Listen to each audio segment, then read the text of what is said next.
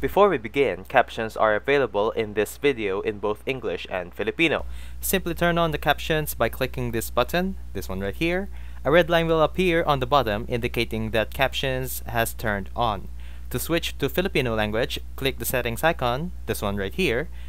Select Subtitles or CC and change language from English to Filipino or vice versa.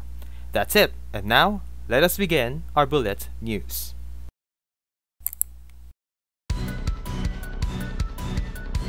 Here is the bullet news. Here is our news for today.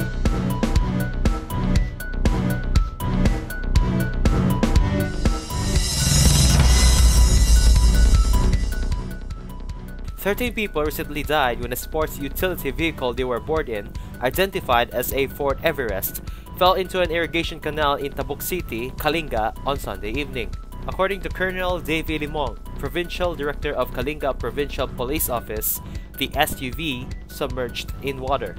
Limong identified the 13 fatalities, which include 7 children, as the following: Soy Lope Agtulao, age 36, driver of the Ford Everest; Judelin Talawek Dumayom, age 31; Alfredo Cutit Lope, aged 59; Remedios Longi Basilio, aged 56; Jezabel Basilio Paicao, aged 27; Sonny Puking Lopez, aged 22; Marlo Gel Perena, aged 6; Siadarn Talawek Dumayom, aged 5; Scarlett Basilio Paicao, aged 3; Jesslyn Talawek Paicao, aged 4; Sidwin Lope Agtulao, aged 6; Sayan Lope Agtulao, aged 4; and Esverd Crick Basilio Paicao, aged 4. Only 2 survivors survived the mishap and are now in stable condition at the hospital.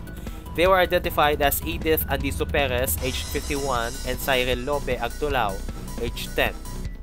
Limong reported that based on initial information, they were on the way home from a trip to Bulo Lake, a known tourist destination in the city, when the mishap occurred at around 6:15 p.m. 11 passengers were taken to Mejia Kim Medical Center in Barangay Agbanawag but were unfortunately declared dead on arrival.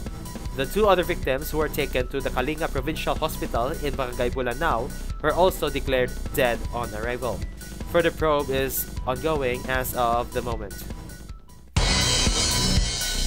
Please like this video, subscribe to our channel, and click the bell icon for more bullet news. Thank you for watching.